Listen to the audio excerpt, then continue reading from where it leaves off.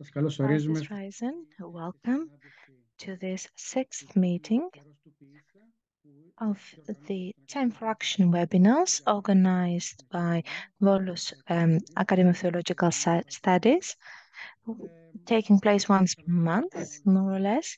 So I would εδώ like στην to welcome αίθουσα. you all to Κάποιες this πρακτικές event. οδηγίες για όσους Some θέλουν να συμμετέχουν στην guidelines for εκπαίδευση those of you στην who want to σημερινή follow εκδόση, εφόσον the event υπάρχει in διαζώφωνη English, και παράλληλη since we μετάφραση, have μπορείτε να uh, χρησιμοποιήσετε το simultaneous Q&A interpreting, που βρίσκεται you πίσω can στην μπάρα μπροστά στο μενού του Zoom Webinar, push on the με globe την υδρόγεσσα at the οθόνη lower και κάτω part από of τη your γλώσσα και site να επιλέξετε τη γλώσσα την οποία and θέλετε να choose παρακολουθήσετε. the language Επίσης, that you για want to όσους listen έχουν to. ερώτηση μετά την For those of you who want to εμφάνιση των ask δύο a μεσημερινών question παρουσιάσεων, μπορείτε να after the two χρησιμοποιήσετε speeches, είτε το ψηφιακό χεράκι you σηκώνοντας can το either χέρι για να raise δοθεί ο λόγος να μιλήσετε the απευθείας digital hand στους and ομιλητές you can ή ask your question χρησιμοποιώντας το live, Q&A και το or chat you can με use γραπτά the σχόλια τα Q&A οποία θα feature μεταφράσουμε εμείς or the chat στους δύο where you ομιλητές. can Θα write τα πω your με τη question. δομή τα ίδια και στα αγγλικά για όσους παρακολουθούν I will live. repeat the same in English. Epis Risen, I would like to welcome you to this sixth online meeting in the context of the Time for Action series of online meetings organized by the Volos Academy for Theological Studies. For those who would like to join us in English, there is the option of interpretation in front of you on the menu bar of Zoom webinar. You can choose the globe with interpretation and then select the English language. You can also use the Q&A section also, as well as the chat box to provide to the speakers written questions, but also you can raise your virtual hand that has the opportunity to speak directly to the panelists. Θα ήθελα λοιπόν να ζητήσω από τους δύο So, I πανελίστες, would like to ask from our two την panelists, κυρία Εύη Φωκά και τον Χαράλα Μποβέντης, Mrs. να Effie Foka ανοίξουν and τα Harala μικρόφωνα και να αρχίσουν Bosventis, το to event.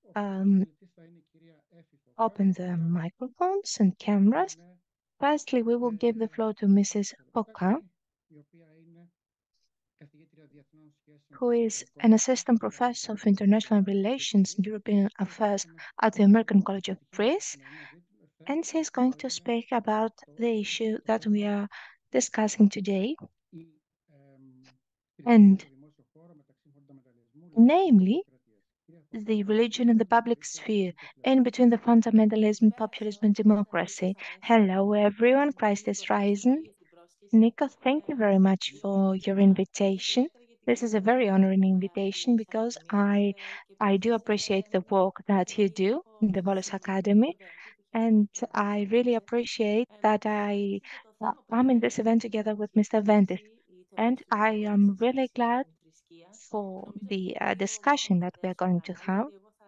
θα μιλήσω αρκετά συγκεκριμένα και I'm going to πρακτικά, speak very specifically and practically κοιτώντας μόνο το ελληνικό χώρο και φαντάζομαι μετά θα for ανοιχτεί the πιο πολύ στο situation in διαπολιτισμικό και Greece, στα and θέματα then που πιστεύω I ότι είναι hope that we will have a ρεαλιστικά. more general discussion. Όπως ξέρεις, Νίκο, δυσκολεύτηκα λίγο να As αποφασίσω you να know, μιλήσω ελληνικά ή αγγλικά. I didn't know if I should speak in Greek Σχεδόν or in 15 χρόνια English. έζησα στην I Ελλάδα. have Μπορώ και been μπορώ να living for παραιτηθώ 15 years in Greece, αγγλικά and γιατί I έχω think διαβάσει I'm αρκετά rather γράμματα. ashamed that I cannot Αποφάσισα θα κάνω απλά speak μια in Greek for my εισήγηση στα work. ελληνικά So για να μην σας I will ταλαιπωρώ με τα λόγια μου και have a θα short είμαι σύντομη στα introduction in περιστράσεις Greek, και μετά θα αλλάξω and then στα I will αγγλικά. change and will speak in Πάντα English. κοιτάω τα θέματα της θρησκείας στην Ελλάδα κάπως I'm με always interested από έξω. on religion Ζω in στη Greece, Συρία both εδώ as an 15 insider χρόνια. Οι and γονείς as an μου είναι outsider. μετανάστες από Since I την have been living here Ελλάδα for στην 15 Αμερική και years, εγώ έκανα το my αντίθετο. parents Ήρθα migrated από in the Αμερική Ελλάδα. USA, and I Κάποια χρόνια στον came διάλογο back στην to Greece. Αγγλία. And I have also spent some time Επαγγελματικά in the δουλεύω UK. θέματα που έχουν σχέση με τη Uh, θρησκεία στην Ελλάδα, my με research χριστιανό, με focuses on θρησκευτική religion γύρωση, in αλλά Greece, γράφουμε μόνο στα and not αγγλικά. mainly. Και για να I φύγω στα write θέματα only της in βίας English. And when it καθολικής comes to παρενόχλησης religion εδώ and και 10 χρόνια, politics, despite the παραμένει fact ίδιο that I live νομοθετικές here in εντός Greece Ελλάδος. Έτσι λοιπόν, ούτε for μέσα a ούτε lot of απ' years, έξω focuses και το both on σήμερα the εγώ point of view of σκέφτομαι the έτσι με insider τους and όρους the που βλέπω στην outsider. Ελλάδα και αυτό που έχω ζήσει και που παρακολουθώ And I αρκετές always ώρες, compare μου the έρχεται πάντα situation κάπως in Greece and κοντά. abroad. So this Έτσι is λοιπόν a όταν rather άρχισε η συζήτηση περί easy του situation for συνόρου me. θρησκείας So στον when I κόσμο μεταξύ understood the φονταμεταλισμού, topic that we are λαϊκισμού και going to δημοκρατίας, discuss, the μου religions έρχεται in the public κατευθείαν στο νου μου η sphere, δουλειά μελετητών uh, για την θρησκεία και I λαϊκισμό σε άλλες remember χώρες. the work of some researchers uh, did, and more specifically about the book of Nadia Marzouki, Duncan McDonnell, and the very well-known Olivier Roy. This book is titled in English, Shaving the People, How Populists Hijack Religion. So this is what I remembered when you gave me this topic for discussion, because I think that this is a very interesting topic when it comes to religion in the Greek public sphere. There are a lot of voices, very different voices in the Greek public sphere that mm, claim to represent, so to say, the broad category of religion in Greece, and more specifically, the Greek Orthodox Christianity.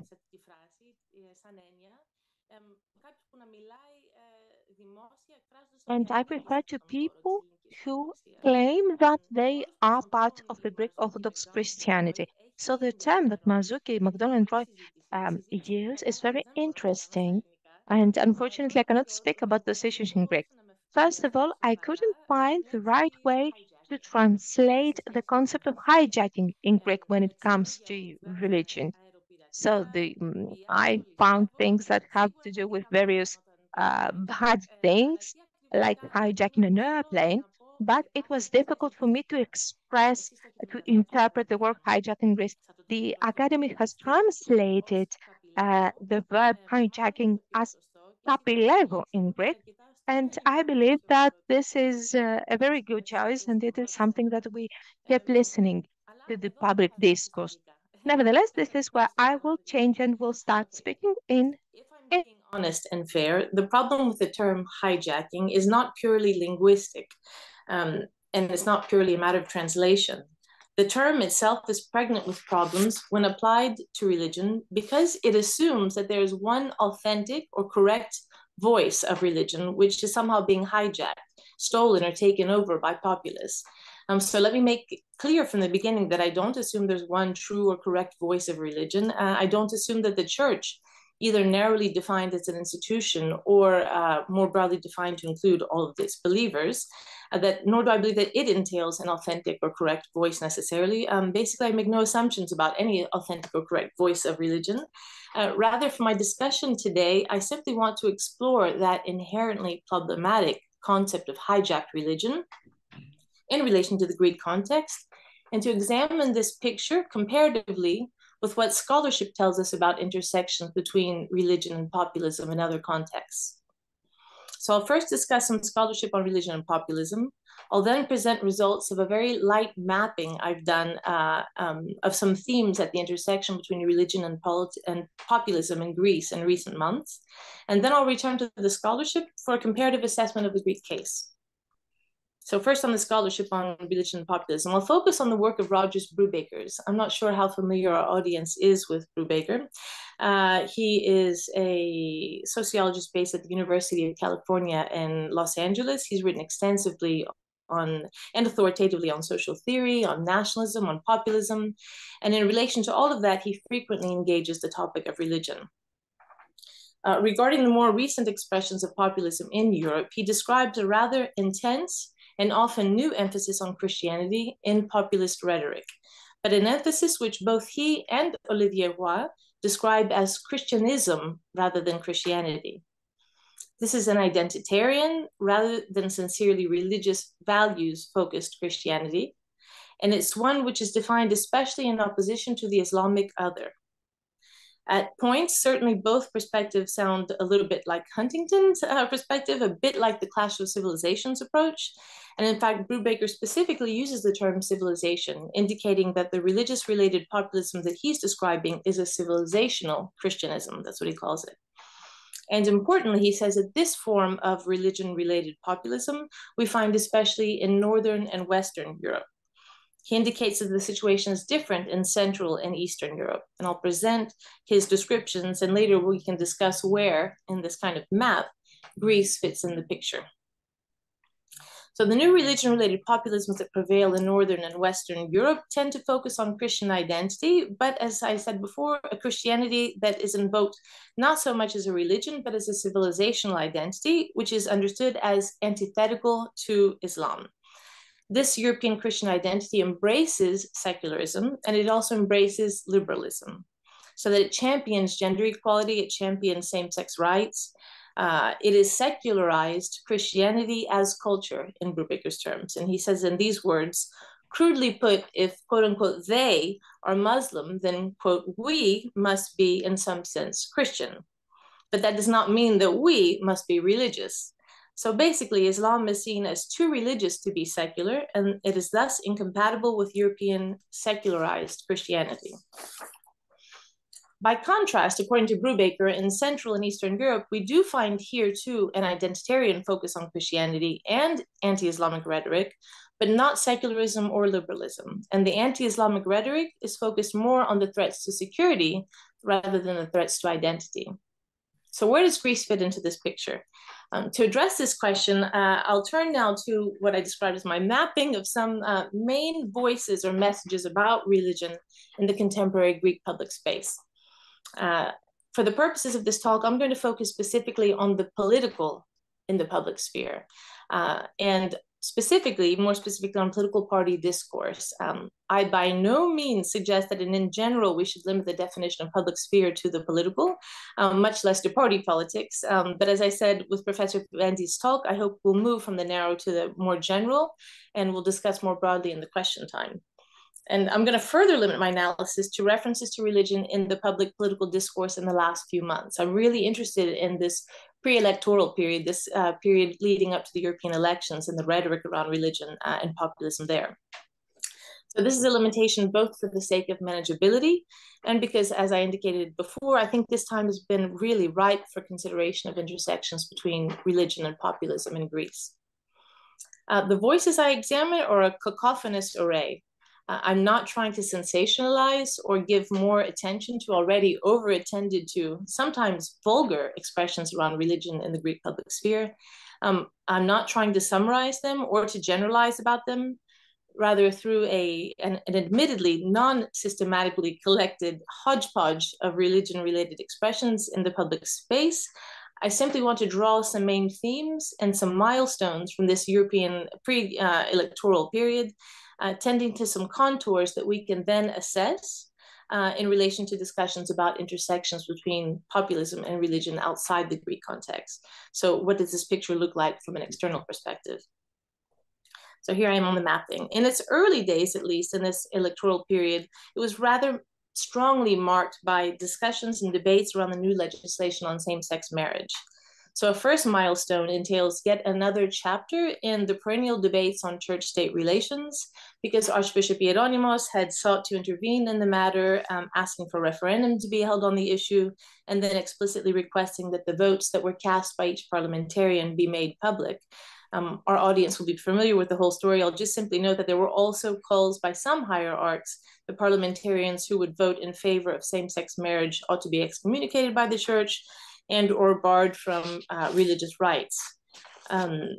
Those voices did not win. In the end, the perhaps strongest display of negative reaction from the church as an institution was the drastic change to the traditional celebration of the first Sunday of Lent, the Sunday of Orthodoxy. So the politicians were excluded from the celebration, from the formal celebration, and the hierarchs did not have dinner as they normally do with the President of the Republic. So all of that was just a symbolic snubbing of the government for its having pushed forward with a decision contrary to the institutional church's will. So the main message we take from this milestone in the public discourse is that the church remains steadfast in its biblical interpretation of the meaning of marriage. It will communicate its discontent with the state and with state policies that are contrary to its interpretation. And it will mildly punish the state by turning a cold shoulder to it, at least for a short time, but it doesn't want to risk close church-state relations over this. So the topic of same-sex marriage appears again in another milestone I'll address later, but if I take them in chronological order, what could be called a second milestone came in the form of discussions around the Syriza party leaders, Stefanos Kasselakis' statements regarding a miracle that took place at his baptism. This also gave birth to a very interesting discussion in Greece. His statements provoked an eruption of debates regarding whether a representative of the left can or should, in principle, believe in miracles, whether a leader of the left should be making any claims regarding religious belief. This line of discussion continued much later with Kasselakis' public declaration that he is indeed a believer, and also with the public questioning of his religious belief. There was one particularly interesting article in Efsin entitled, do you really believe in miracles, Mr. Kasselakis? And again, the discussion arose around whether a representative of the political left in Greece can legitimately be openly making religious claims. These debates included a rather tragicomic discussion of references to the triptych fatherland, faith, and family, patris, thriskia, οικογένεια, with Kasselakis critiquing one New Democracy politician's use of this junta slogan, and then Kasselakis being critiqued by a former Syriza member of parliament for his own references to that slogan. Kasselakis was saying that the fatherland, the faith, and the family must be freed from the monopoly on them held by the right. So in general, there's a very lively discussion of who gets to use this slogan and what it means if he uses it. Now, we in this seminar may argue that it means nothing, actually, and that it's a wholly superficial attempt by politicians to win some of the far right vote. But I would argue that it still leaves an imprint on the public sphere that this instance of what perhaps could be called reverse blasphemy, with the unholy slogan of fatherland, faith, and family used in vain, provoked more or less a superficial discussion of who in the political space can and should make claims regarding the fatherland, the faith, and the family in Greece. As another milestone on the timeline, I identify when Elliniki Lisi President Kyriakos Velopoulos suggested that those members of parliament who voted in favor of same-sex marriage should avoid going to church during Holy Week. The statement was especially controversial because it carried undertones of a threat of violence against these members of parliament, since that statement had been preceded by an expression of violence in the church against a member of parliament who did, in fact, vote in favor of same-sex marriage. So there were two main dimensions to this issue: a politician publicly suggesting who does or does not have the right, or in any case ought not attend church. And the other dimension is that of the debatably more or less encouragement of violence against members of parliament in question. So the first dimension is what's relevant for our purposes. What imprint is left on the public sphere when a far-right politician claims, whether directly or indirectly, the role of gatekeeper of the church? And this specifically due to a negative reaction to same-sex marriage. Another element of this discussion was the reaction of the institutional church, with Archbishop Hieronymus and other clerics publicly admonishing Velopoulos for his words and indicating that everyone is welcome in the church. The church is about love, and certainly we're not excluding people from the church, and that there is no Christianometer measuring our degrees of faith. The Archbishop's words were echoed by Prime Minister Mitsotakis in his efforts to undermine the connection between the far right and the religious vote. He said, "We saw this in previous elections too. Some people tried to instrumentalize patriotism and our faith. These are not serious ways of behaving. No one should play with orthodoxy. No one interested in instrumentalizing the faith. We are all Orthodox Christians. There is no Christianometer, and you should turn your backs on all those who try this deplorable manipulation of the religious feelings of Greek society." Whether we should interpret Mitsotakis' statement that we are all Orthodox Christians as also an expression of populism invites discussion, and maybe we'll discuss that later. But certainly here too, we have a very clear effort to win some of the votes that might go to the far right instead, specifically because of religious sentiments of the voters.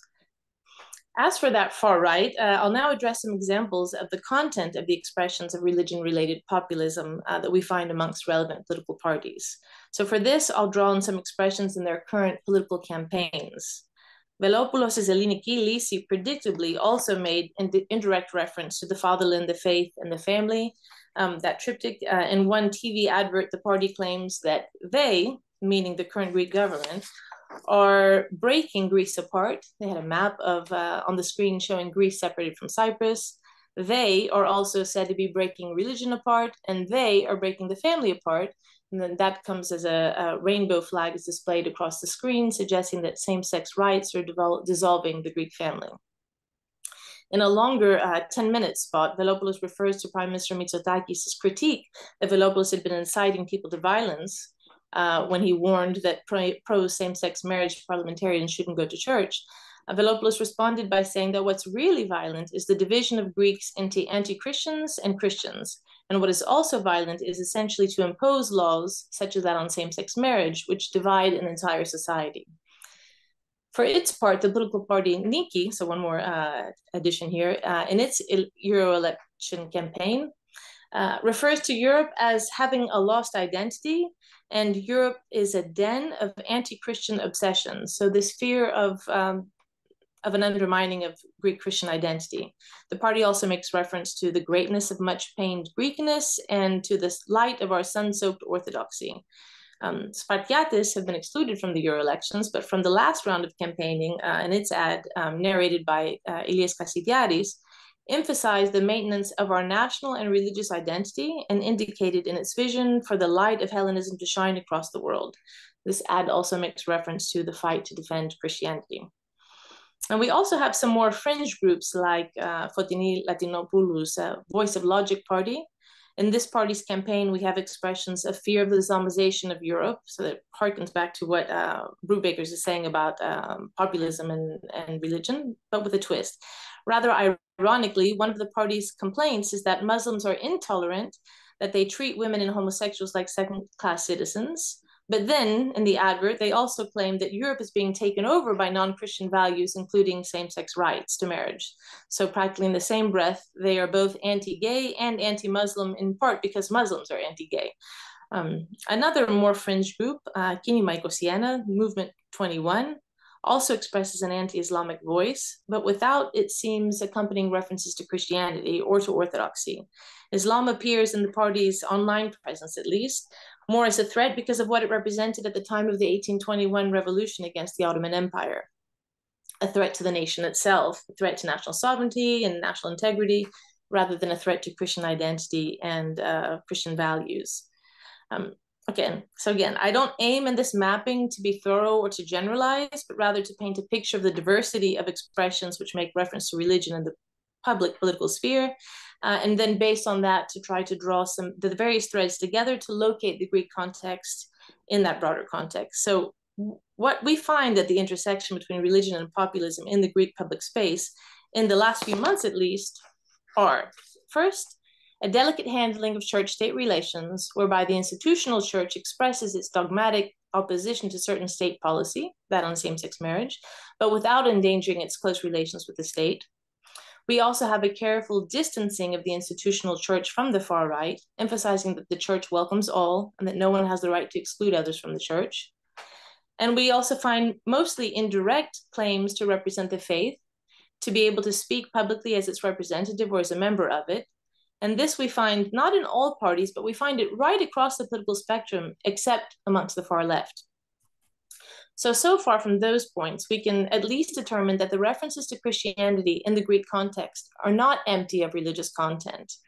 They're not Christianism that's simply, that's a secularized Christianism, as Brubaker describes as prevalent in the northern and western of Europe. Rather, they are real religious values at play and under discussion, and representations of the faith are not purely cultural, but rather they have reference to content, such as belief in miracles or participation in church services and rites. Does this fact automatically place Greece on the eastern side of Brubaker's slanted division of Europe, so with the Central and Eastern European context? Not quite, because alongside the above-mentioned characteristics, we also have very prevalent references to the relationship between religion and national identity, between Christian orthodoxy and Greekness, and this is more cultural and identitarian than theological for many. Meanwhile, we do have some expressions of illiberalism, for example, the voices against same-sex marriage. And as in much of Central and Eastern Europe, these expressions do not tend to be accompanied by security-related, in contrast, to the Central and Eastern European context, the anti-Islamism is not security-related in the Greek context, from what I see anyway. We also read in the public discourse regarding references to the fatherland, the faith, and the family, evidence of the fact that the threats to each are deemed as different across the Greek political sphere and the Greek political discourse. So for some, the threats to the fatherland are the governing party's insufficiently aggressive nationalism. For others, it is immigration, but not necessarily Muslim immigration. For some, the threats to the faith are secularization and church-state separation. And for others, the main threats to the faith are liberalism, like same-sex marriage. For some, the threat to the family is same-sex marriage and liberalism again, and for others, it is far-right monopoly on what family means. So the terrain is rather complex on this point. And I'd say the terrain is rather complex in part because it includes left-wing religion-related populism, which is often excluded from many analyses. For example, Marzuki, McDonnell, and Roy in that book on saving the population, saving the people, is focused only on right-wing populism. So we have a more complex terrain in the Greek context. But the terrain is also complex because of the inherent contradictions, which Brubaker describes also in general in populism. In his words, bound by no stable, substantive, ideological, or programmatic commitments, populism is distinctively and chronically eclectic, given to instrumentalizing whatever issues seem exploitable at the moment. And so the story is laced with ironies and reversals, such as the fact that secularism is criticized by the left and reclaimed by the right in the North and Western Europe. In Greece, to some extent, maybe we see secularism criticized by the left, if we consider Kasselakis' claims to religion and to that it's okay to be religious and leftist as a reclaiming of and a critique of secularism. And also, though secularism is not being reclaimed by the right, though liberalism is, if we consider New Democracy's same-sex marriage support. So the space is complex. I don't think Greeks falls very well in this categorization. Not perfectly so in any case, but we can debate the utility of that division that Brubaker proposes in any case. I've offered only a snapshot of religion-related populism in the Greek context, and it's a very limited one at that, but I hope it's sufficient just to spark some discussion later amongst us all. Thanks for your attention. Ευχαριστώ πολύ, Εφη, για την ολοκληρωμένη, έτσι, με Thank you πολύ very much, Effie, for this very comprehensive and interesting speech that will help us discuss it further on. And now I will go to the second speaker, Professor Haralabos Ventis. Hello, everyone. I would like to thank you for this very interesting speech, Effie. Very quickly from me, first of all, something that is related with my background. I like the model of political liberalism of John Rawls,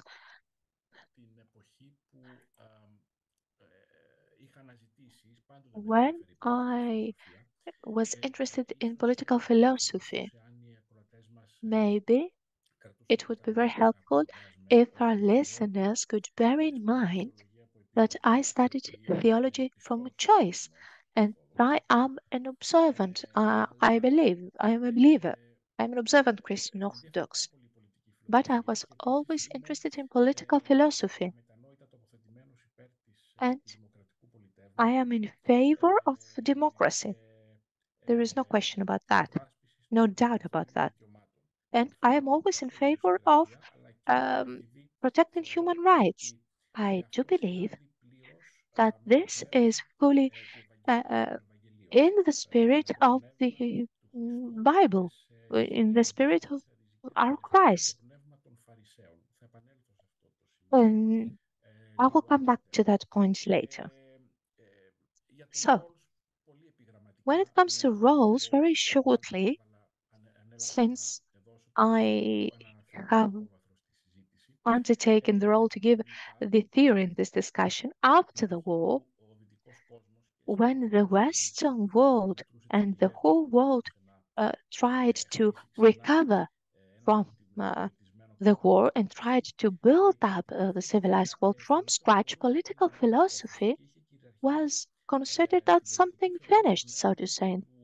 This, what was prevalent was the spirit of a British school of morality, and the so-called utilitarianism. There was a wonderful book titled On Liberty. So utilitarianism is a theory of the common mind, and it is not by chance that it came from Great Britain. It is affected by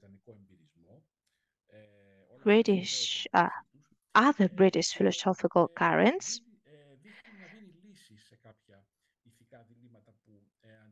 such as empiricism, and it appears to give solutions to to some issues. It speaks about seeking the best possible benefit for most of the people.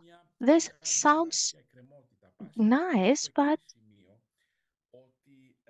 the problem here seems to be that uh, it does not talk about what is fair or not fair per se,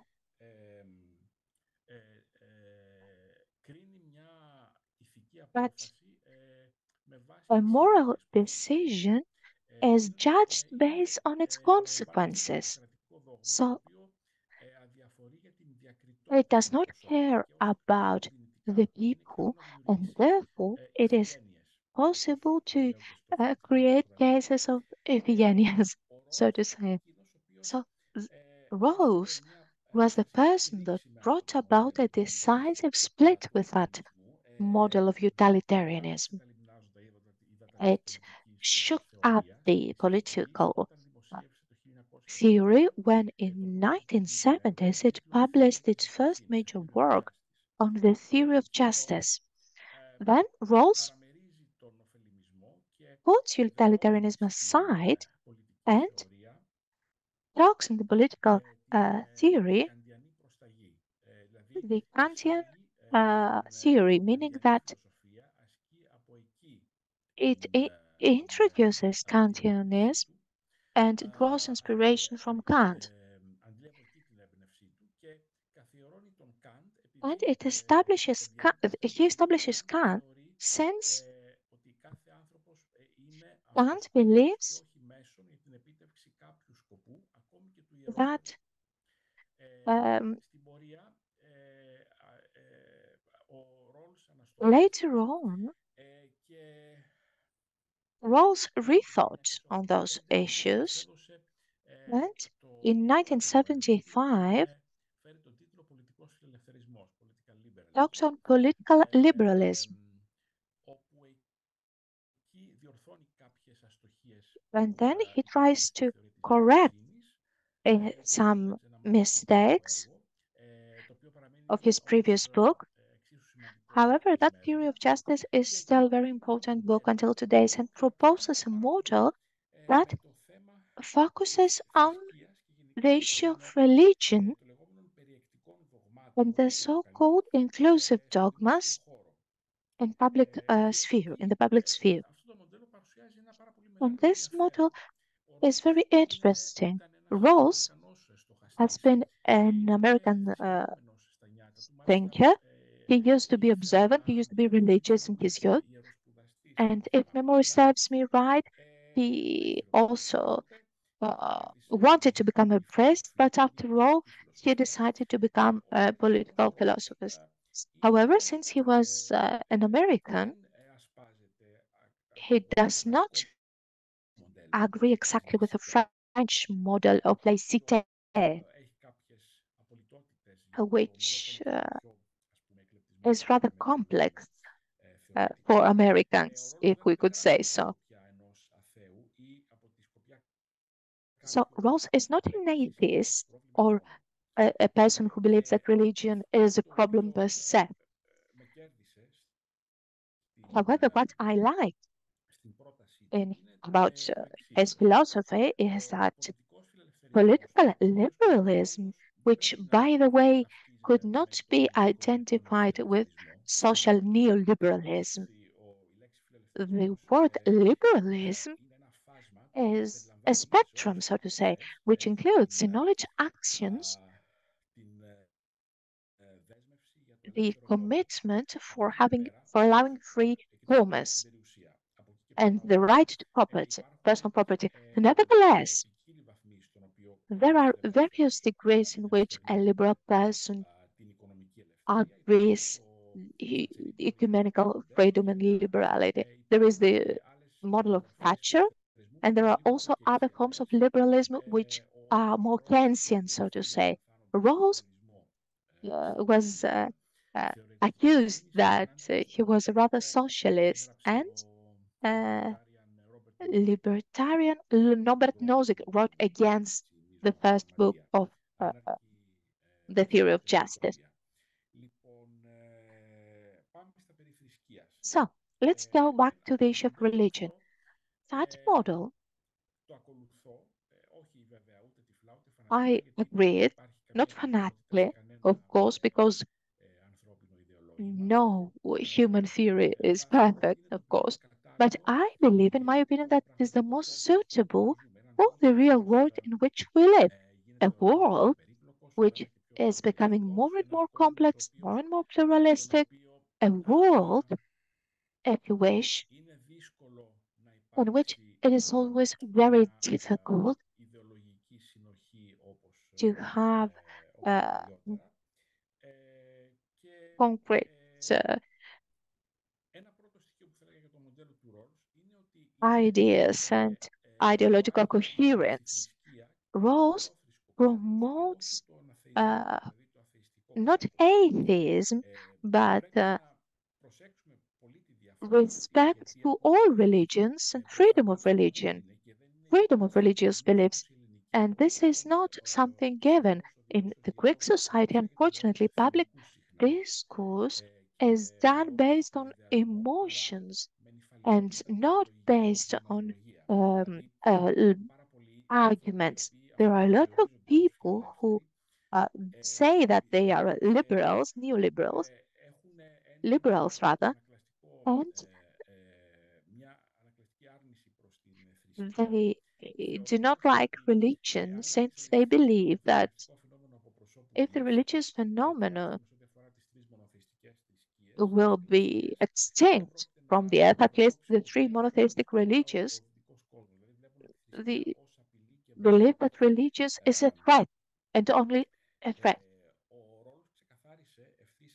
Rawls made it clear from the first moment that political liberalism cannot speak on metaphysics, on religions, on dogmas, does not look down on various dogmas and religions. Religious dogmas are not unsuitable for an era such an era of secularization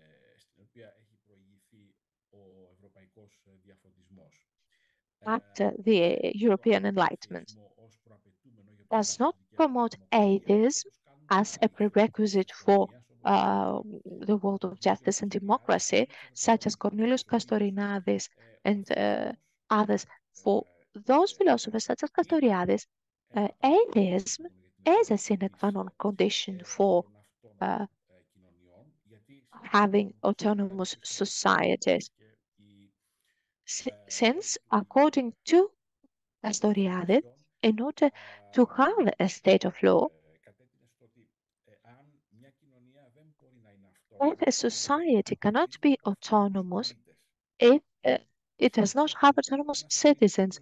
Therefore, a citizen who is observant, who is religious, cannot contribute to the creation, to the establishment of autonomous society, since it has religious ideas that does not allow them to uh, think freely. Rawls believes that this would be paternalistic, meaning that uh, Astoriadis and Rosde, the, they believe that we should leave religion behind, not only as people, but also as societies.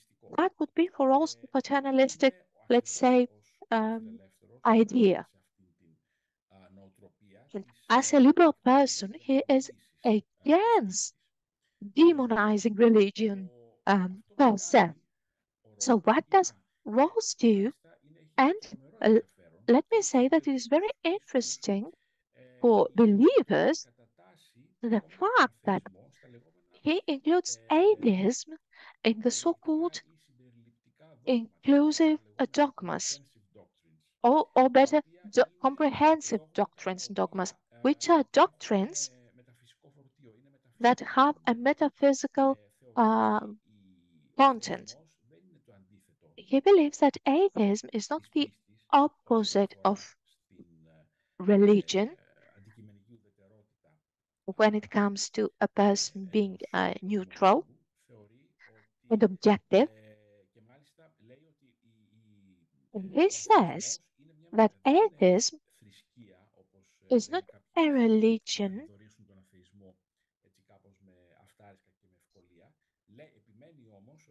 He insists, however, that atheism is a metaphysical position, a metaphysical belief, because it says that there is nothing in the universe apart from what we can see and understand with our senses. So, according to Rawls, this is a comprehensive doctrine. And this is why, when it comes to Rawls, what is at stake is not the establishment of a state without religion, an atheistic state, because atheism became uh, as oppressive as the other uh, forms of religion. It is a form of opposite theocracy. And we have seen that in the previous Soviet countries and in Albania, since belief was not allowed at all. And we know now all those problems after the fall of communism in Albania. So,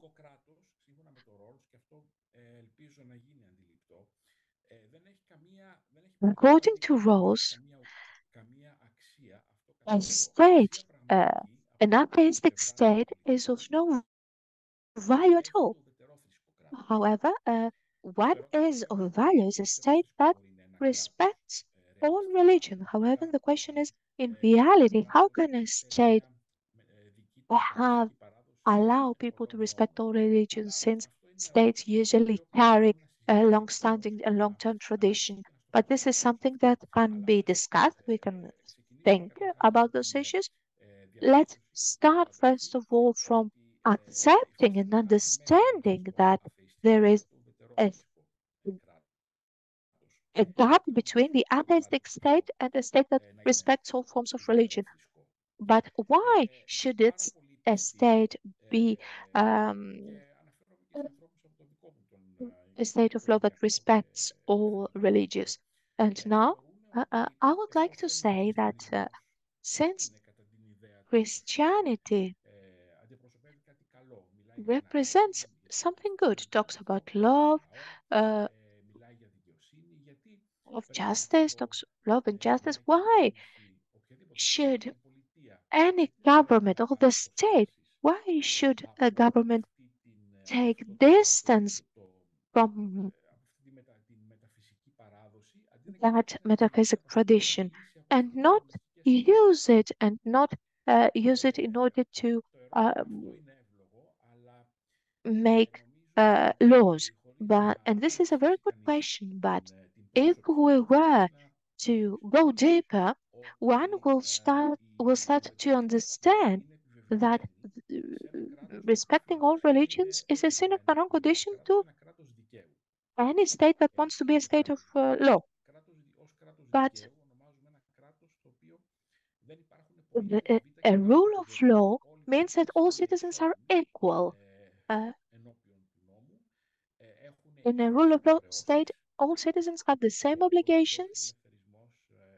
Political liberalism cannot talk about obligations. This is not an anarchist system that focuses on rights and not obligation. And Soto Triadafilo has written something very good that in a society where people have only obligations, they are treated as animals. But in a society where people have only rights, the people that have only rights and no obligations, behave like animals. So when a state has got, or rather favors a specific doctrine or religion, then even if having the best possible intentions, the citizens that do not adhere to that doctrine, either because they are atheist or because they follow some other religion or some other doctrine, they became citizens, lesser citizens, so to say. And unfortunately, there is the phenomenon according to which, and which is evident,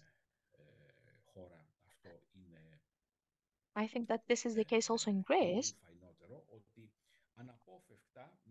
that undoubtedly an organized religion, given the time, becomes an institution. So the institutionalization of an organized religion makes it sometimes dangerous if they have political power. And why is that? Because the institutionalized religion will try to impose its own regulatory principles to society as a whole. And this is, of course, fatal because it is against the spirit of the Christ and the Bible. Since Christ said, everyone who wants can follow me, no one can be uh, made into following the Christ and be forced to become a member of the church. But unfortunately, in the institutionalized church, does not understand it and does not respect it.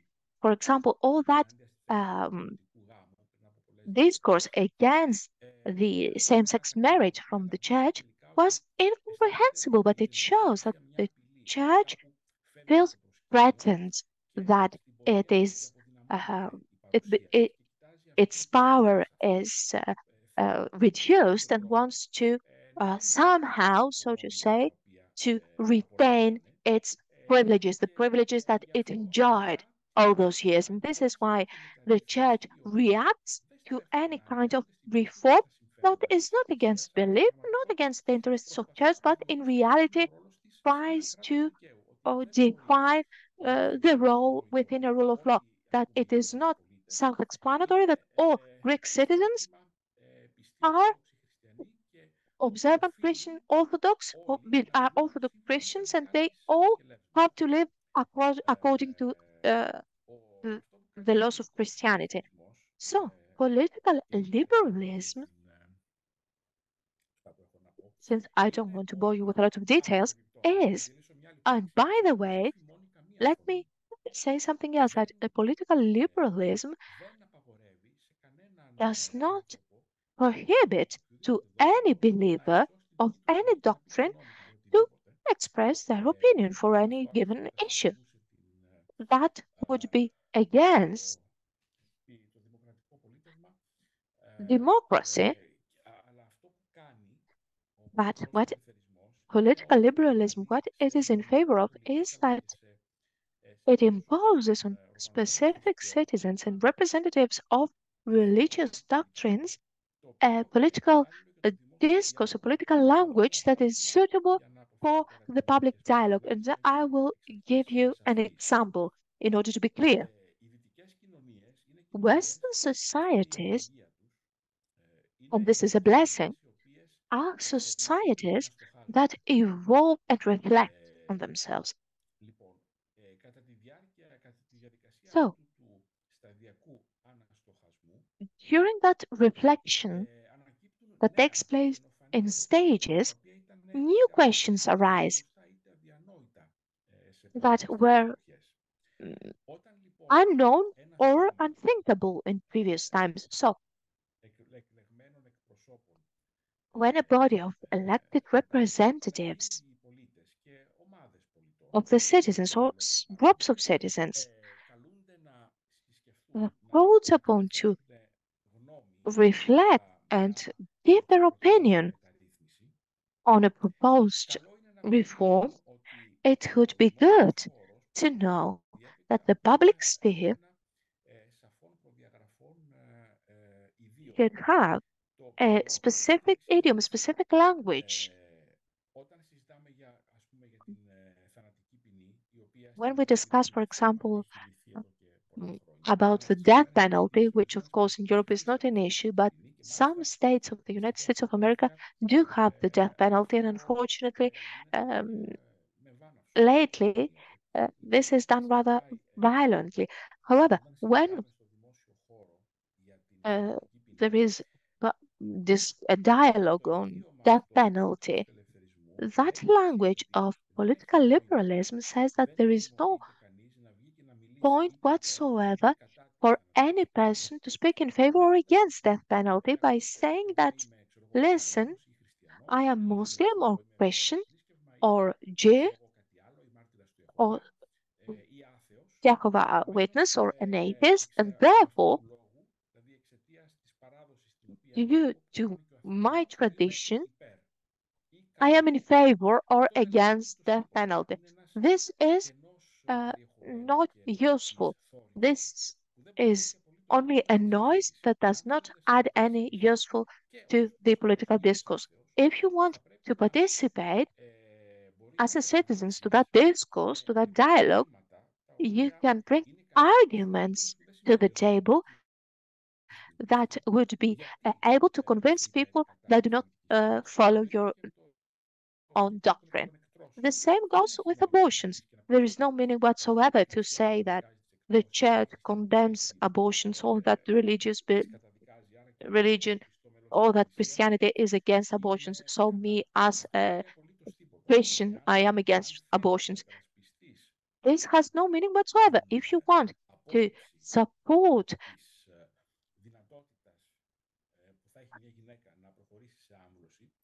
abortions or condemn abortions, you should have to bring evidence that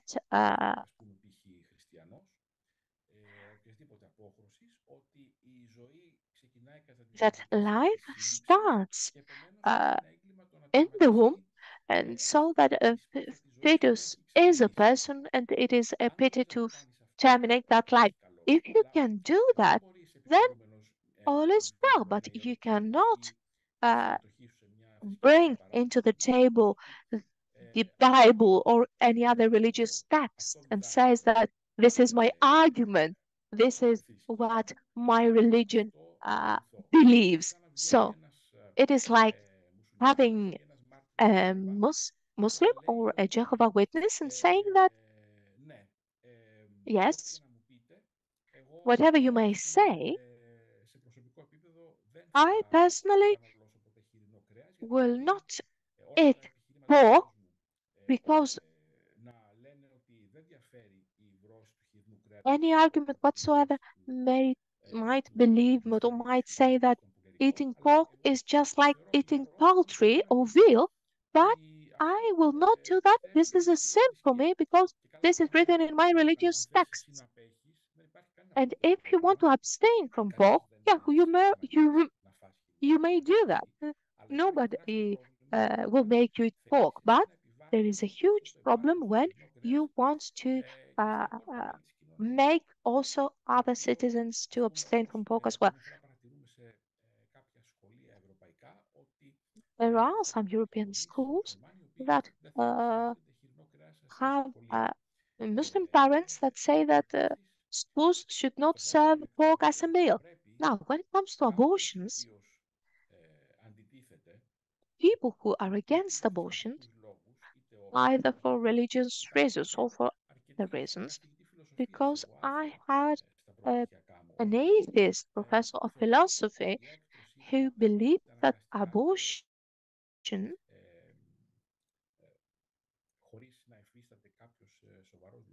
when it is taking place without any serious reason, was a crime. N- In that case, people would have to think if that justifies the general stop of abortions. What are the benefits and what are the disadvantages, and what kind of the society would we have when abortions would be illegal? Which will be the consequences of that decision?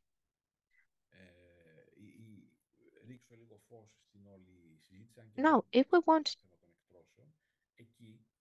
to shed some light into the discussion, abortions would continue to take place And according to statistics, would take place even more, but always under the table in shady places, irresponsibly, and will be conducted by physicians that will not have to uh, answer to any laws. We will have more victims since those physicians would uh, be able to hold power on those women. And we will have a reality that would make the termination of a pregnancy, even when there are reasons, really difficult or impossible. So, if your organized religion believes that abortions should be avoided because they are a crime, etc., you should address the members of your community and explain to them, however, why uh, this is so, why the members of your community should abstain from having abortions. Now, the state that respects religious freedom is not a rule of law and should uh, maintain distances from any kind of metaphysics, atheism included, because religious and Orthodox included find it difficult to adapt to this secularized world, and they react not in the best possible way when they feel that their power is diminished and they are put aside. Unfortunately, they succumb very often, one would say, to populism, to loving the past, to doubting the reason, and unfortunately, they do not reflect. A religion that does not reflect. And when it comes to Christianity, I don't mean reflecting on the Christological doctrine uh, and such, but when it comes to anthropology and the world, a religion, an organized religion that does not reflect on the worldly issues and speaks to people of the 21st century with the knowledge that we have of human beings in the first century after Christ is potentially dangerous because it speaks about things that have been proven wrong and keeps its believers to a kind of childhood. We have believers that they do not reflect and they are unwilling and unable to look with a cool head of any social issue that is discussed in the public sphere, is brought about in the public dialogue. I don't want to bore you with a lot of details. Just let me say that a healthy religion should not be afraid of respecting other religions. Eugenius Fullerist, a well-known Orthodox priest, talked about respecting other religions. Unfortunately, that spirit is not respected anymore since the European Enlightenment was brought in Greece in very shady times, in very difficult times, and it was brought in Greece mainly by priests. Now, when it comes to Orthodox Church, I firmly believe that if the Church wants to uh, have to bring more peoples, that will not be done with the help of the state or the police. That will be done with the quality of its discourse. The question is, does Orthodox Church have a qualitative discourse? Do we have, um, do we talk about the spirit of the Christ and of the Holy Scripture? Or uh, they are like the Pharisees. And when I talk to my students, I say to them that the only real dilemma that a believer may have in all their lives is if they are going to follow the Christ or the Pharisees. And a lot of times it is it might be easy to slip and follow the Pharisees because when it comes to the Pharisees, the reality is very simple. It is easy to choose, and since Pharisaism is always easy because it has a lot of piety around it, which does not call for critical thought and can attract people in a very easy way. Now maybe we can open up the floor for Q&A or a dialogue. Thank you very much, Mr. Ventis, for this wonderful um, speech. I don't know if Mrs. Foucault would like to make a comment or an intervention to what we have listened before having questions from the audience. Yes. Manipulate the time and take too much time, but I just want to say I really enjoyed your talk. I would love to hear a part two. I'd love to hear you bring roles into conversation with Habermas and go further with that, and then bring roles with Habermas on the question of religion in the public sphere, and then on the question of the neutrality of the state, bring roles into conversation with Cécile Laborde. I would thoroughly enjoy two more lectures on these topics. But I wanted to say, so I'm a student of politics, and I've studied roles as a student of politics, and I teach roles in that context. And for my field, roles is like a real innovator, a very fresh voice coming in the 1970s and returning the study of politics to the study of politics as having some normative dimension. After the behavioral revolution, where there was this emphasis on empirical studies only of politics and political science, which doesn't sit well with me at all. So he's very much revered and respected for this. And from the 1970s, like you say, the theory of justice, and then I think it was, like you said, 1993, and then his political liberalism, that he starts to talk about the importance of allowing space for religion in discussion in the public sphere. And I'm so glad that you bring this up, because I think that jives well with what I was discussing, for example, about the reactions to Kaselaki's talking about his faith. The idea that the left cannot speak in terms of religion, and that we're talking in the year 2024, after he's written these things in 1993. And I think that discussion, I'm sure it's been had in Greece. I'm not very familiar with the Greek political philosophical space, but it's not been accepted, I think, so much by society overall. So I think it's fascinating and a little bit, or rather very disappointing, that we're still at this stage in this context. Okay, I'll leave it at that. Thank you very much, for your talk. I enjoyed it. Actually, as you know already, Habermas had been in conversation with Rawls, and that their conversation had been included in the volume of Political Liberalism published by Columbia University Press. And this is a great incentive to maybe try a couple more lectures together and discuss further about these issues. Sounds good. Ευχαριστούμε και ζητή. Έχουμε μια ερώτηση από το κοινό. Ο κύριος Ανδρέας Αλεξόπουλος. So we have a question from the audience, Mr. Andreas Alexopoulos. Can you hear me? Yes, we can hear you. You can ask your question. Congratulations to the Academy and to the two speakers for its wonderful speeches.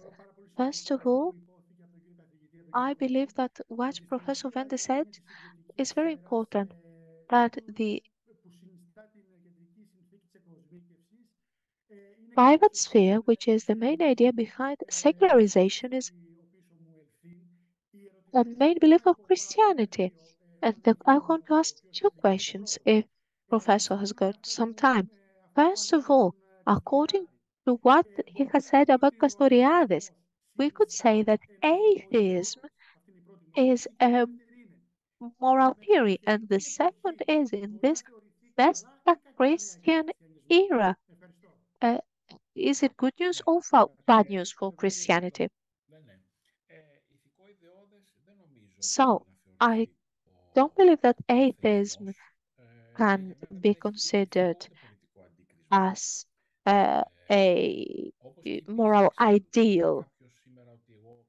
Saying having a person who says that I'm an observant Christian, I'm a believer, that this is says us something about the quality of their character. We might have a fundamentalist, a very bad person in their soul who could act in a very bad way, and in his mind, uh, uh, he might believe that this goes hand to hand with its religious belief. No, atheism does not have a moral advantage. Maybe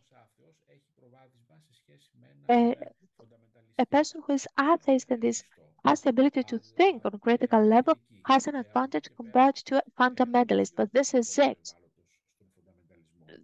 It doesn't mean that atheists cannot be fundamentalists. Now, if this meta-Christian era where we live is a positive development for Christianity or not, in my opinion, yes, it is. Since it forces the institution of church, institutionalized church, to undertake its responsibilities and to start thinking more on the basis of the Holy Scripture and not as a, an institution that could force its ideas on the basis of its political power. Thank you very much. Do we have any other questions? I would like to ask a question to both our speakers. Until recently, we were used to to understand that the church, at least in Greece, was combined with the right-wing populism. But right now, Christian discourse is used also by the left-wing parties, but again in a populistic way. Why do you believe that? Why do you believe that the church cannot uh, stand its own uh, power? Why cannot the Greek church uh, shape such a field, such a neutral field that will allow itself to play the real role that it can play in this society? Why it allows itself to be used by political parties, so to say? I think Professor Vendis gave us a very good hint in this regard, saying that he mentioned specifically our church, but he said generally churches, and I think I see it in the Orthodox Church much much more intensely, maybe than others, reacts to religious pluralism, is afraid of religious pluralism, and kicks against it always at any diversity in this regard. And why is that the case? I have a very difficult time. I'm not very comfortable being super critical openly of the church in public this way, but I have a hard time with the extent to which the church relies on its close relations with the state rather than relying on a purely not purely theological, but also social voice, saying things to its population that are interesting and important to its populations, and not claiming the whole of the population, but speaking to its own people, its members, on issues that are important to them, rather than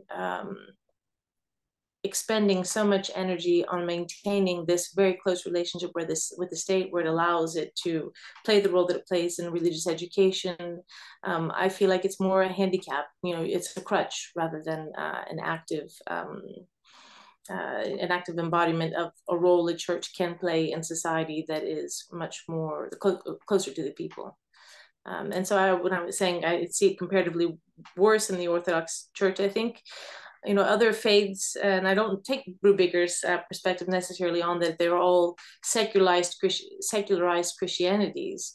I wouldn't say that's the case necessarily in Christianity in general in the West and in Northern Europe, but more, but Christianities that are more willing to share the public space with other religious faiths.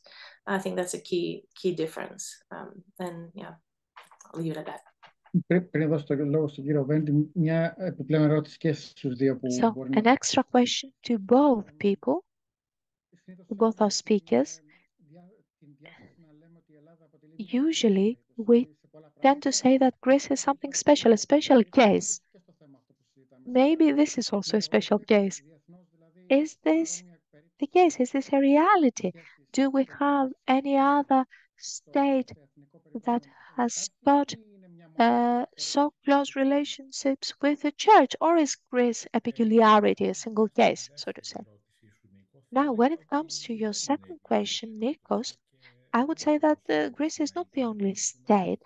When, for example, Italy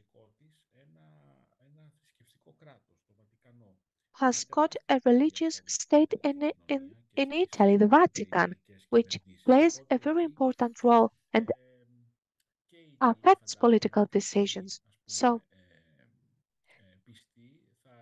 Italian believers may think that they have to maintain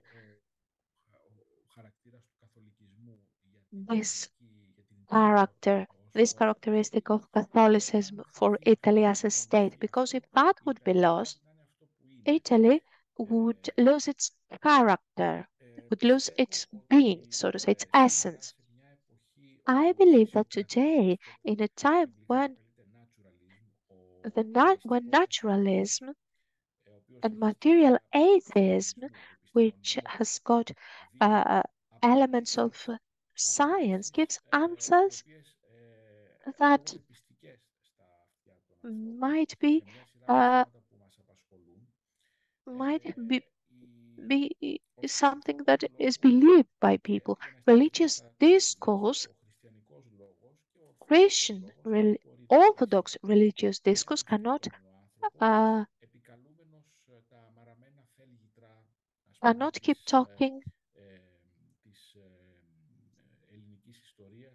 about or having as arguments only cannot convince people only uh, about the past, speaking only about the past and about the role that the Orthodoxy played in the shaping of the Greek modern state. If the Greek Orthodox Church wants to survive, it should invite people again to the church. And that will happen only when people will feel that church is has an honest discourse with a sense of accountability and seriousness. Because, truth be told, people who have eyes can see. I am 57, but since I was a teenager, I could understand that the Greek society has got the facade of a religious people because the churches are full of believers, especially during the religious holidays, Easter and the 15th of August. But in reality, the church has lost the majority of the critical thinking people in Greece. And for a lot of people, for a lot of educated people, this is proven by the increase of secular funerals. The Greek church is a church, and this is not my opinion, is a church suitable for small agricultural societies of the 19th century and nothing more. Is a church that never managed to have an urban Και character. εκεί πρέπει να δουλέψει πάρα And πολύ και μάλιστα the church has a lot of work to do. μπορεί να επωφεληθεί από μια I know, in my καταπληκτική opinion, θεολογική παραγωγή που είναι ήδη in διαθέσιμη, Greece, τουλάχιστον από τη δεκαετία του we 60 have στην since the Ελλάδα. 60s an excellent academic Νομίζω ότι theological έχει την discourse, and the προθυμία να το church κάνει αυτό. might could use it, but they don't want to do Από εκεί it. και πέρα, ο λαϊκισμός Nevertheless, είναι κακός από populism όπου και αν προέρχεται. is Και bad, well, whatever καταρχάς its source may be, χάρηκα and we με την should condemn απάντηση it. που έδωσε I ο am Επίσκοπος glad. Συγχώριος I was glad when I heard the answer of Archbishop δημοτικού Hieronymus κείμενο ο to οποίος that κυριάρχησε member of the εντός parliament ανθρωπής who και made βάζοντας τον that στη very θέση bad του. statement. Αυτό είναι μια καλή αρχή, νομίζω. This is a good start, a Γενικά, good place to ξέρετε, start, είναι πολύ a nice δυσάρεστο το beginning. φαινόμενο It is μέσα very ότι κάποιοι unpleasant to have αμφιπολιτευόμενοι προσπαθούν να αντιλήσουν politicians ψηφοφόρους that μέσα από τη try to δεξαμενή των find πιστών voters in that ουσιαστικά group of believers πουλώντας Χριστό. by Είναι promising χριστιανοί them στην that πραγματικότητα. they are with Φτάνουμε σε ένα Christ. πολύ They try to sell Christianity, πολιτικού επίπεδου. and they Σε αυτό όπως try πιστεύω to είναι το find θυμικό και το those συνήθι votes to και peoples that only think with για their να emotions. They μπορέσουν cannot think να στη critically. Βουλή και να σταθούν. They Αυτό είναι just τραγικό. want to do Θα that in πρέπει η order to Εκκλησία να uh, εκπαιδεύσει το πλήθος safeguard μας their να είναι election. So the church πολύ should προσεκτική instruct ενάντια their σε τέτοια community to be φαινόμενα και τα very, φαινόμενα very όπως ο careful λαϊκισμός against ή το those kinds of θρησκευτικός populism. λαϊκισμός. Religious Πολύ populism ευκολή is very στον dangerous. It's a very dangerous thing for an Ευχαριστούμε. Έχω organized τρεις society. ερωτήσεις ακόμα Thank you από very το much. We πάνελ. have three more Δεν ξέρω questions. τώρα αν θα προφέρω σωστά το όνομα. I don't know if I will Το πρώτο χεράκι που βλέπω. pronounce your name. Θέλει ο λόγο. Ναι. Theokotroukis. If you could give the floor to Mr. Kotroukis. Καλησπέρα. Hello, Σας ακούμε, ναι. Με can συντομία you θέλω listen ένα to me? Ναι, ναι, πολύ σύντομα. Διάβασα κάποια στιγμή ένα άρθρο και συγχωρέστε με την αφέλη, δεν είμαι ειδικό στα θέματα. Διάβασα ένα άρθρο που έλεγε Reference was made to an στα αγγλικά. article that said, Is Αυτό που God είπε και ο right κύριος wing Παπαδάμου, in English?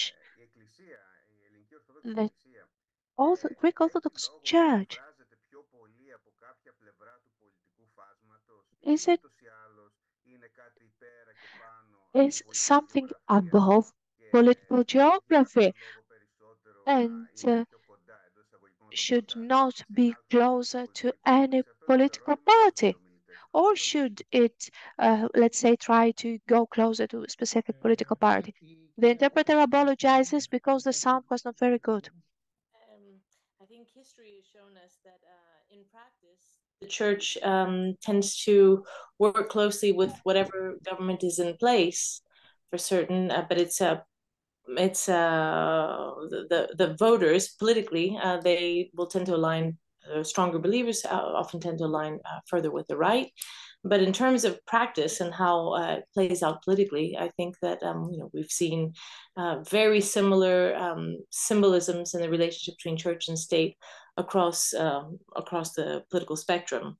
Can I just say something to the earlier question, though, Nico, because about the are we exceptionally bad?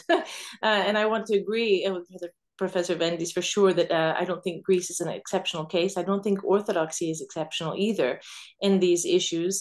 But I think we have some very interesting specificities that really ought to be better understood. And so in the reactions to religious pluralism, for example, why is it that majority Orthodox contexts have a particularly bad record in human rights protections? I wouldn't say particularly bad globally in all contexts, but it's really a striking record. It's worth trying to understand. And there, I think the relationship between church and state and religion and orthodoxy and national identity, and how these two sets of relationships constantly feed one another is really key. And if you want to look at some specificities and differences, I think that's worth reviewing more carefully and through research as well. Okay. Thank you, Effie. Haralabe? Ναι, είναι παραδοσιακά Traditionally, in order to answer to our dear friend, Theodoros Koutroukis, traditionally, the church and the majority of its believers identified with the right-wing parties. And this can be explained for various reasons.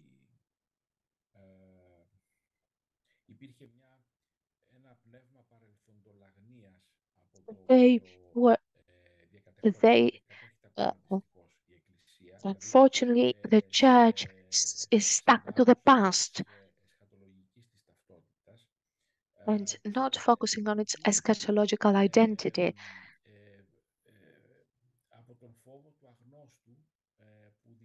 Since the fear of unknown and the fear of future. So a lot of priests and a lot of believers tend to identify themselves with a party that was focusing on the past and allowed them to feel all fuzzy and warm. On the other hand, the left-wing parties in Greece, especially in the past, was in their majority atheistic, and therefore they have uh, alienated a large part of the believers. A large part has alienated a large part of Orthodox Christians. Christianity is a vanguard, if you wish, is an innovative movement, and it should look towards the future, which is undefined. Our homeland, as real homeland, is not the past. It's the eschaton. It's not the Byzantium or any other idealized period. The future has not been shaped yet, and this is why we are always shaping the world and shaping ourselves towards the eschaton. Now,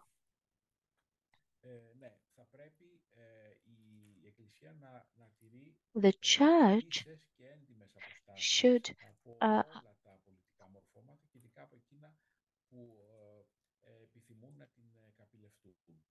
should not allow the political parties who want to derive from its power, should not allow it. The next question is from Nikos Kouramenos. Kindly be succinct. Mr. Kouramenos, you have the floor. Can you hear us? Yes. Yes, very well. Please be short and succinct. Hello, everyone. Congratulations to both our speakers. I'm afraid that one of the last interventions by Mr. Ventis is the answer to my question. Nevertheless, since I had raised my digital hand, I am going to ask my question, and maybe Mr. Ventis will be able to make a short comment. So the Orthodox Church, since the early 80s, as it was mentioned earlier, is defeated in its fight with its modernization or the secularization of the Greek modern state, starting from the secular wedding until the same-sex marriage recently, or even earlier, the legislation on the on erasing the doctrine from our ID cards. So in all those cases, there was a lot of discussion in church journals from priests.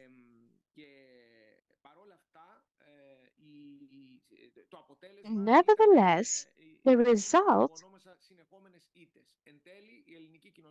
was the same.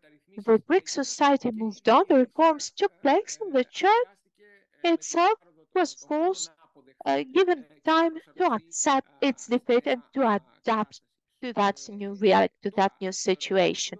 Now, my question is the following. How can we interpret that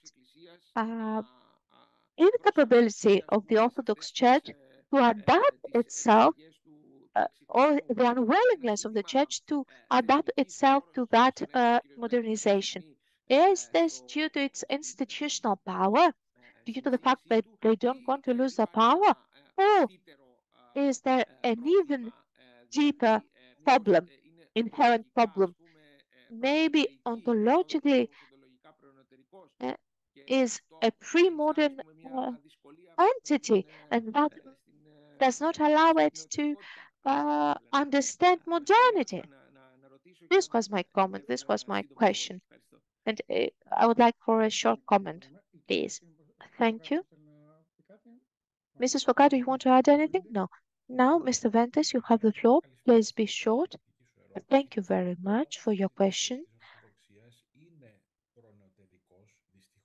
It, the church, unfortunately, has got a pre-modern discourse, but not ontologically so. I believe that the Holy Bible is a premature form of pre-modernity, and it is a pity to allow the atheists to take advantage of that fact.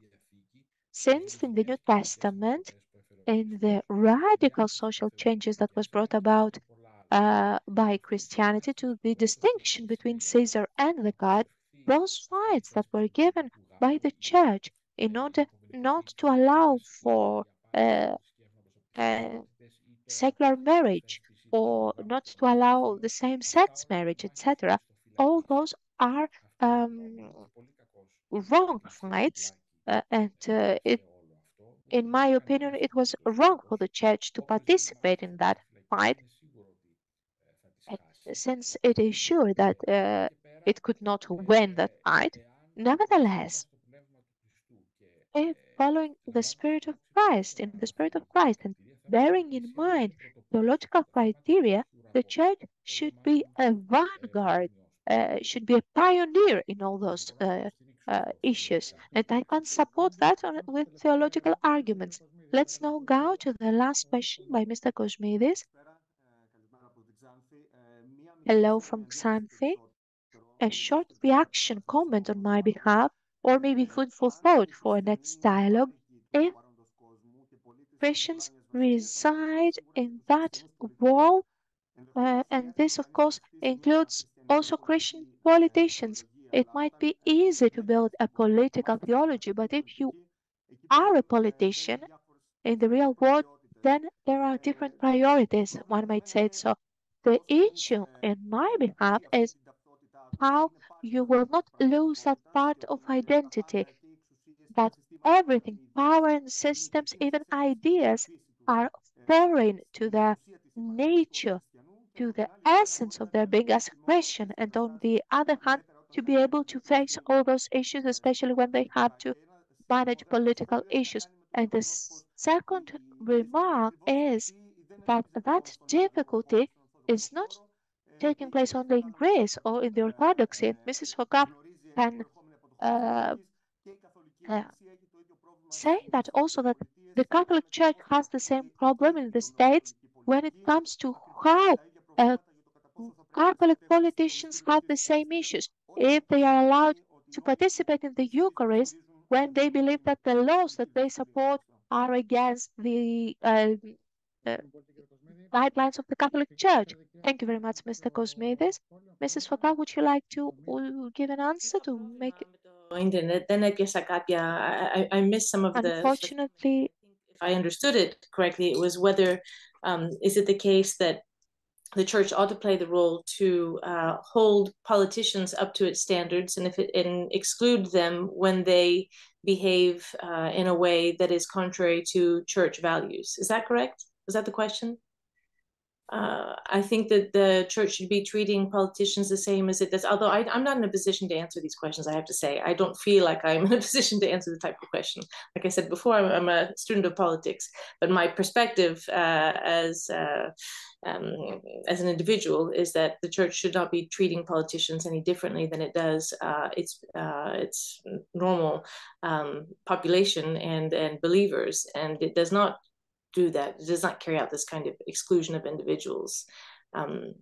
So I agree very much with the words of Archbishop Hieronymus, that the church is love and it's welcoming of all. And in following, and the things that Professor Vendi said as well, following what the Gospels preach about treatment of individuals and including their beliefs, you wouldn't expect that that would be the right approach for the church to take.